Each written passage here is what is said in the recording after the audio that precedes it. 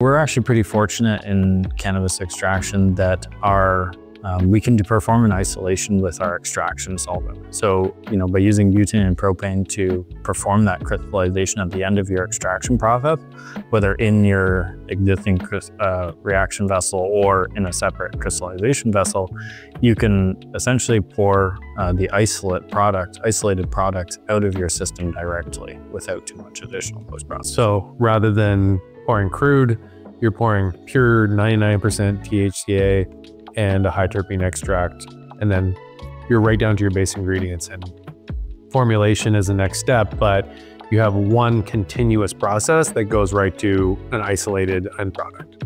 Yeah, exactly. So you are able to, at the end of your extraction process, you're able to crystallize out, your most desirable compound, THCa, relatively easily, and then you can eject it from the system, as you said, as a base ingredient.